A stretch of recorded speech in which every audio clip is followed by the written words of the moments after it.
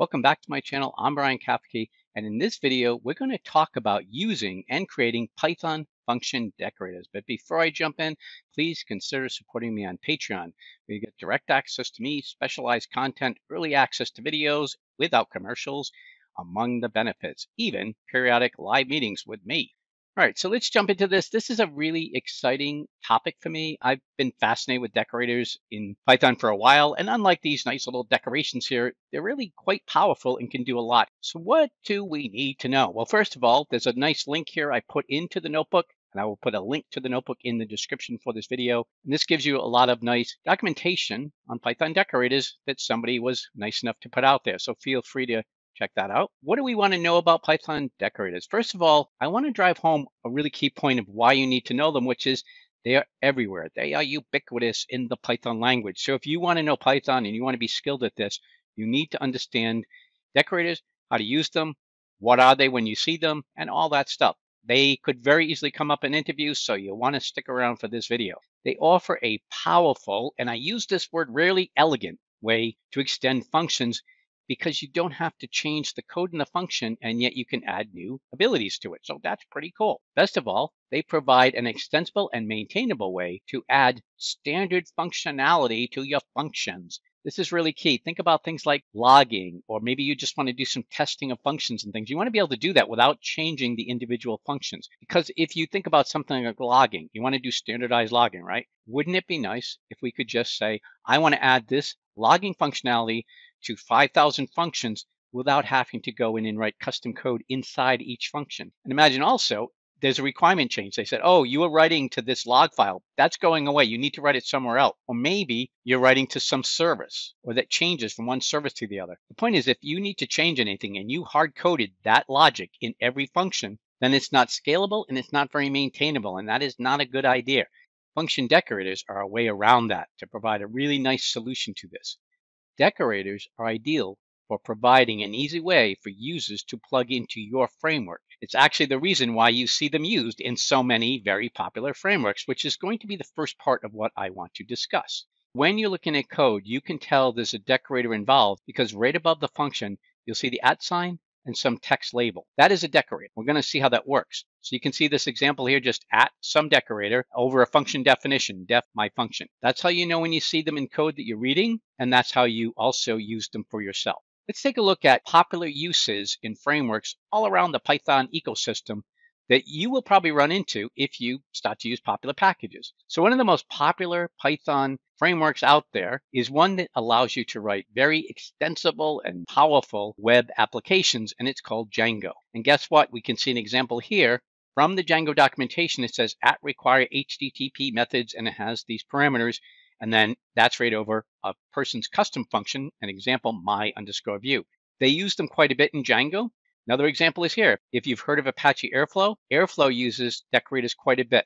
Now, do we have to use decorators in these cases? Actually, no. There is a way to use a different syntax other than the @ sign syntax, but I would suggest sticking to the @ sign syntax above functions when you use decorators because it is very standard. It is ubiquitous. Anybody who knows Python coding immediately sees that @ sign label above a function and they know, okay, that's a decorator. But I will show you a different way you could code that without using the @ sign syntax.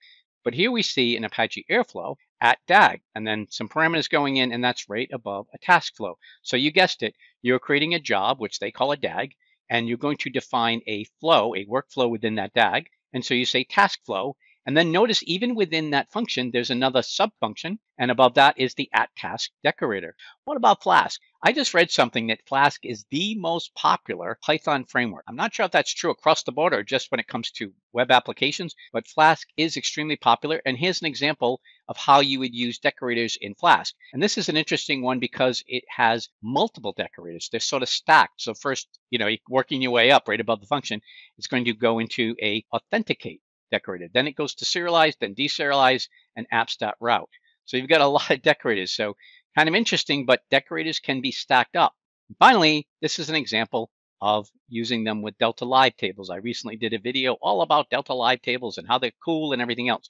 And here we can see @dlt.table, @dlt.expect. So again, we're stacking these decorators above our function And all of these are examples of hooking into a framework. And you can too. You can write your very own. And finally, I want to point you to this documentation, which lists standard decorators available in the Python library. So go for it. You can use them for your very own. Take a look at. All right, Brian, that's great. I know they're used a lot, but how do I do it myself? What's going on here? So what I'm going to talk about now, the decorators, is very closely related to my last video, which was on functions as first-class objects. And we talked about this kind of thing here. We have something here. Notice I just call it a decorator. That's the big change, right? But it doesn't have to be called decorator. I'm writing an outer function, my decorator. The parameters to it are a function object, args, and kwargs. Now, the reason for args and kwargs is that if I'm going to decorate a function and it has arguments, which often they do, or keyword arguments, kwargs, then this will take care of that. It will handle it. So all of that function call would be passed into this my decorator. Now I have a subfunction, new function, and I'm defining the args and kwargs here. And now I'm going to just do some logic. I'm going to say, okay, something is happening here. This could be really like logging, right? I could say, I'm going to write to my log, or here's a function, etc. Here I call the function. This is really critical. If you do a decorator, you got to remember to call the function passed in. Otherwise, it basically negates running your function completely, which you don't want to do.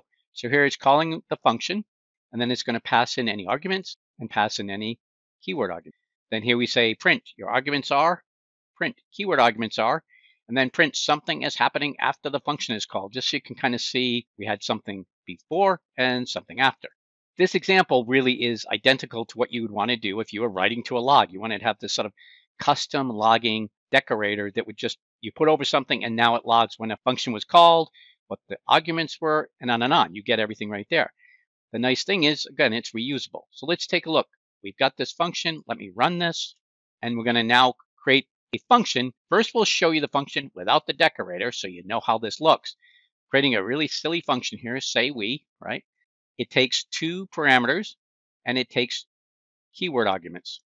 And here we're going to say print we, that was fun. And then we'll print out from the keyword arguments the name. And then we'll call the function, say we, passing 1 in as x, 2 in as y, and the keyword argument, Tom. Let's run the function. And it's very simple, right? It's just saying, we, that was fun, Tom. All right, we didn't even really do anything with the 1 and 2, but that's okay. Now let's see the same function, but we'll put the decorator, my decorator that we created here, right, over it. We just defined the function as we did before, nothing different. The only change is I've added a decorator over it. So we'll run the function definition with the decorator now, and let me do the same execution. Oh, wow, the function execution behavior changed. What happened? Well, we're seeing from the decorator, it says something is happening before the function is called. Then it does the message, which is actually executing the function. The arguments from the function are 1 and 2, even though they weren't actually used in the function. The keyword arguments are name and Tom. Keyword arguments essentially are like diction parameters that you can pass in, right? And finally, our message, something is happening after the function is called. This is very powerful. What's going on here?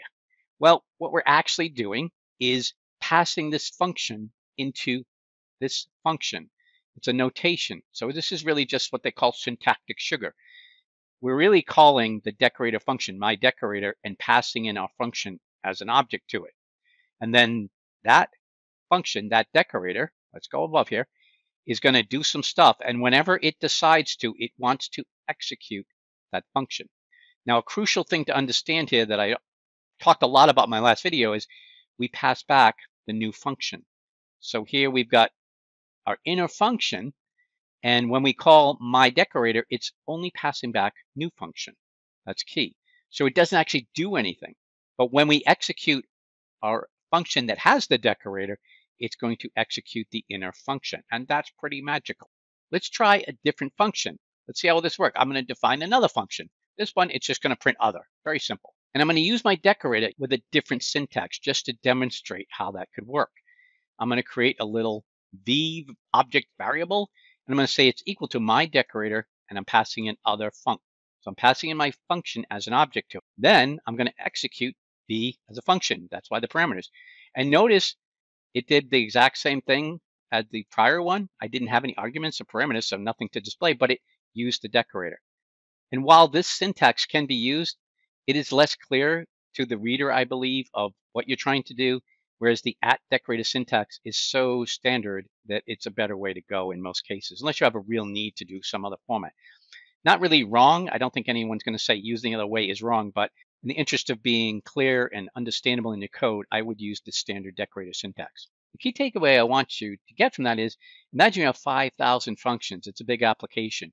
And you've come in and you say, wow, there's no logging anywhere in this. This has happened to me. And you're like, how do I add logging to all of these functions? Well, one way is you could go into each function and start adding like a call to a logging function with a parameter. And that's pretty extensible, right? But what happens if the parameters to your logging functions change? Well, then you're going to have to go into 5,000 functions and change it. But suppose somebody says you got to rename that function. We don't like it. Again, you're going to have to go in and change 5,000 functions. But something far more sinister is that anytime you go in and change your code that's already been tested and proven, those functions that do the work, you're running the risk of breaking your code, which means a lot of testing, a lot of pain, a lot of suffering, and I don't like that. So instead, by using decorators, you test your decorator out. You know the decorator works. You know your functions you're decorating work. So your risk of having problems is far lower. And if there is a problem with the decorator, something like logging, you can say, you know what, for this function, just for now, let's just remove the decorator and go forward. You're not editing code, checking it through. You will have to remove the decorator, but that's pretty straightforward, as we've seen. Just one line of code, comment it, and you're good to go. So let me show you a really cool everyday use of decorators. And I've left a link here because that's where I got this code. So I'm not trying to take credit for this, but I do want to walk through it. Take a look at that link. It's pretty cool information. Some of these links may have a lot of pop-ups, so just be aware of that. So we're going to be importing from func tools a function called wraps, and then we're going to import time. The purpose of this decorator is to take a function and time how long it takes to execute, which of course is really useful in the dev environment, right? You're developing something, you're saying, what's going on? How long does this function take? Or it could be good for troubleshooting performance issues. You're running a long chain, say like a data engineering pipeline, and it's taking 6 hours where it used to run in 20 minutes. You could go through individual functions using something like this decorator, check and say, oh, this is the function that's taking so long. Now you would do that probably like in a dev environment, but then you can remove the decorator once you've done your testing. Now later, I will show you a way that you could parameterize your decorator. So you could actually have to create like an outer function, but that allows you to pass parameters specifically for the use of your decorator, so that instead of using like a time it decorator for this and then having to remove it, you could have like a parameter like debug mode. And then when you need to change, you just change that flag so that it's no longer debug mode, it's production mode, which means don't do this timing thing no more. You may not have func tools installed. If not, you can do one of those pip installs. You can Google that or whatever, but you may need to bring that in. Time should be, I believe, in the built-in library. But again, if it's not in the standard library, you need it, just you can pip install. So we're going to now create our little function, which is really a decorator function, and it takes the function in as a parameter. It then uses the @wraps of the function, and here it's defining our inner function. And remember, the inner function is what's going to get returned. The inner function is called timeIt_wrapper. It takes args and kwargs, so it's getting all the necessary parameters from the function. It then calls time.perfCounter to get the starting time. It then calls the function here and gets the result. It then calls timePerfCounter again to get the end time. So you can see we're getting, okay, it started here, it executes, then we're getting the time after it's executed. We can get the total time now by subtracting the start time from the end time. So now we'll know how long it took for that function to execute. Then it will print out the function name, arguments, and how long it took to run, and it will return the result. And then from here, remember the outer one is returning the time@wrapper, but when it gets called and we're doing our actual timing, it will pass back the result here. Awesome. So let's take a look at using the timeIt function. Make sure I run it first. And here, I'm just going to put the @timeIt decorator above my function. This is a very simple function, right? I'm just saying add numbers, X and Y, and it's going to bring back the answer, but it's going to use this timeIt wrapper. Didn't do nothing. No, I just created the function. I haven't used it yet. Now let me run the function. And you can see it did what it should, answer is 23, but it said, hey, your function add numbers, which took those two parameters in, it took 0.0007 seconds to run. So really quick, pretty cool. Now I need to test something else. Maybe this function takes a little longer, doing a little more work. I'm initializing a variable and I'm using a range function, and then I'm going to be adding it up and all kinds of swell stuff. Let's run that. And let's now try running it. This time it says, okay, answer is, and it gives you the total, same thing. But you can see this one took a little more time to run. Now imagine you have a lot of functions and you just need to do like timing and testing and all these. You could do that really easily. And I didn't have to go in and put lots of print statements and everything around, which risks breaking code. And then you have to go back and remove all that code. So this is a nice, elegant way to solve that kind of a need. So let's wrap it up with our takeaways for the day here. First, decorators are an elegant way to extend functions. What does elegance mean, Brian? Elegance is a really crucial word when you're an architect or anyone doing programming, because what it means is it does something that is very unintrusive, that is scalable, that is extensible, and all these things. So it's, in other words, it's cool, it's easy, and it makes you look really impressive. Another way of looking at elegance is almost magical. And this is one in Python that I think qualifies as elegant. Decorators are extensively used throughout the Python ecosystem. So even if you say, Brian, I'm never going to use decorators, I don't want to create them. In fact, you will be using decorators if you do much programming in Python. I guarantee it. They're everywhere. So that's something you need to know. Now, will you write them? I think you probably will if you really do a lot of Python coding. But even if you don't, it's useful to understand when you're using decorators, whether it's Airflow or Django or anything else, what's going on under the covers. Because you might see your decorator function breaks and you'll be looking at all this code, because that tends to be what Python does. It kind of regurgitates the code from something that breaks to you. And you're like, what is that? Well, it's that decorator function probably. The best part of decorators is that they allow you as the developer to add or remove functionality without changing the decorated function. That is way cool. That's the part I really love. And in a way, you could think of function decorators a bit like getting inheritance for functions. So we all know about class inheritance. We can say, oh, I'm going to build this class and I'm going to inherit another class and on and on. But you don't typically think of that with functions. But I tend to think of decorators as a way of getting function inheritance. I've got a function and I want to extend it. Well, I can just use a decorator. And it's a little bit like having a subclass.